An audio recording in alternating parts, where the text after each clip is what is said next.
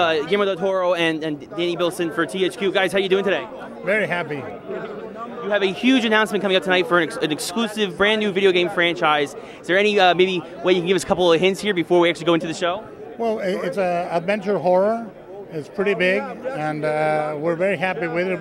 We've been working sort of underground for the last few months, mapping the game, designing it, and all that. But we finally are here to announce the title and show a little teaser trailer. And how excited are you, of course, knowing that you're working with this master adventure horror? I'm very excited. He and I have become good friends. We like the same things. We're really just a couple of big fanboys, and we're just getting to make the game we want to play the most. And that's what it's all about, is getting to make, build, and play our own dreams. It's fantastic. Now, Mr. Del Toro, of course, you are probably one of the busiest men in show business. You just released the second chapter of the Strain trilogy. You've got this video game. You're always working on these movies. How do you fit it all in? Look, I didn't get this fat by being measured. You know, I just go for it. The day has 24 hours. I try to work 20 of them.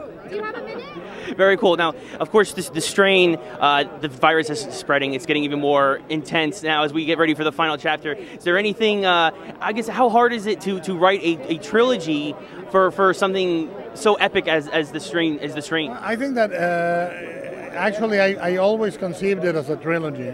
So I knew that the three novels within themselves are going to be very different.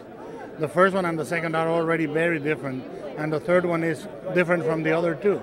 I want people to experience the beginning, the crisis, and the very end of this vampiric plague. Is there any chance that maybe you'll turn the strain into a video game? We've got a trilogy of our own we're working on. It's going to either be, I think, the rest of my career. You know, it takes a while to make these things. It's 3 games over the next 10 years. Yeah. Very cool, guys. Thanks again for your time, and great seeing you again.